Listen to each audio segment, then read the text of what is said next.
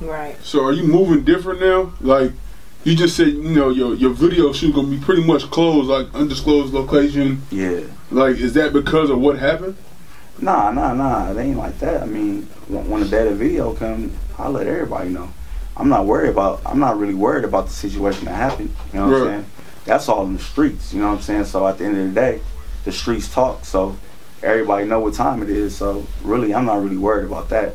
Right. But I'm just asking, like, are you moving different now because of what happened? You get what I'm saying? Not like. Yeah. I just make sure I just make sure at the same time that I got a hired gun with me. You feel me? So I make sure I got some type of security with me. Right. You know what I'm saying? But the particular night that I did get shot, you know what I'm saying, my dudes that had the heat on them, they was down the street. I happened just to pretty much walk down the street. I happened to drive down the street, and I wasn't even tripping about the situation. I happened just to hop out the car, and we just started filming. And then, you know what I'm saying, the cat started creeping, but I didn't see it till it's too late. And then pretty much, you know what I'm saying, dude walked up on me. We had a conversation.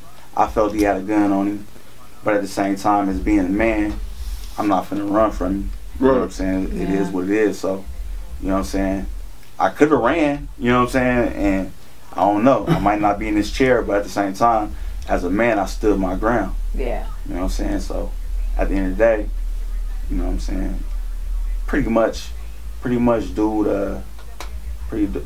shot me for no reason, really. You know what I'm saying? It really wasn't that serious of a situation that was going on. So yeah. you know what it is, a street talk. And then I was on the blog sites, and they was saying something about these other cats. I ain't gonna say their name on the radio, but they was trying to say that I told on somebody.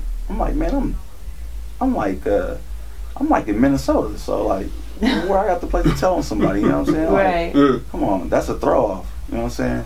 The person they had in the blog sites said that shot me wasn't the person that shot me. That's all made up.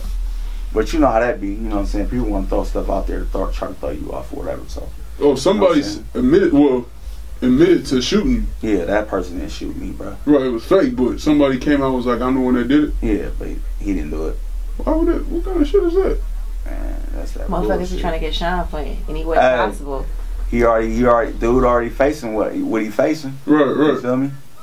And his brother, if I snitched on his brother, don't you think his brother would have said something? Yeah. He ain't said nothing, so you know what time it is.